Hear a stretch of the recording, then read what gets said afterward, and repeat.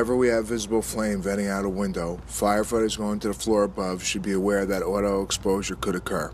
If the windows failed or are in the process of failing, consider propping up a door over the interior of the window to prevent the extension of fire to this floor. Scissor stairs are a type of stairway that cross over or lead you out of the stairwell on opposite ends on each floor. The standpipe usually only runs up one of the stairwells, and when you hook up on the floor below, you'll end up in a different location on the fire floor. Always note the stairwell designation letters of your stairs. Usually there is one for fire attack and one for evacuation. When we encounter smoke conditions on numerous floors, we may need to vent many areas. Firefighters can carry 12-penny nails and a rubber band in their coat pockets. By placing the nail head against the frame and the point inside the hinge screw, we can create a simple chock to assist in our ventilation efforts.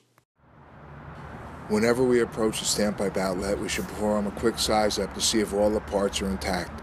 Prior to hooking up our hose line, open the valve and flush the system. Also ensure the metal piping and threads are secure and serviceable. Firefighters should be aware of buildings that don't have compactor receptacles inside closets on the floors. This can permit fire extension out of the chute and down the hallway, endangering fleeing occupants and advancing firefighters. When operating in zero visibility in long hallways, firefighters must always remember that apartment doors open inward.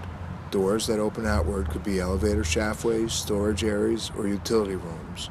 If you feel hinges, chances are it's not an apartment.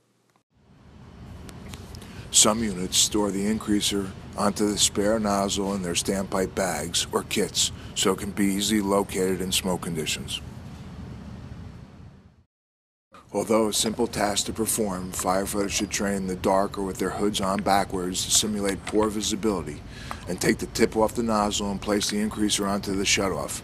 Attaching a length of hose to the increaser could also be done for drill purposes.